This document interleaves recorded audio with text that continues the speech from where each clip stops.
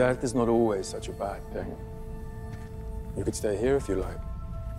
My raven was once immortal. Wait! Sir! Gilbert? What are you doing here? This is Fiddler's Green. You? You're a dream? I am. I left my post here to experience life as a human being. A life which I humbly offer in exchange for yours. I'm afraid that's not possible. For the dreaming and the waking world to live, the vortex must die. Then what's the point of a vortex? Why do we even exist?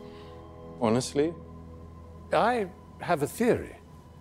When a human is at the center of the dreaming, is it not to remind us that we exist because humans dream, not the other way round? The miracle of humanity itself should always be more vivid to us than any marvels of power. I cannot find it in my heart to punish you for leaving Fiddler's Green. But it is time you took up your appointed position once more. It would be my honor, sir. It was never my intention to abandon my role.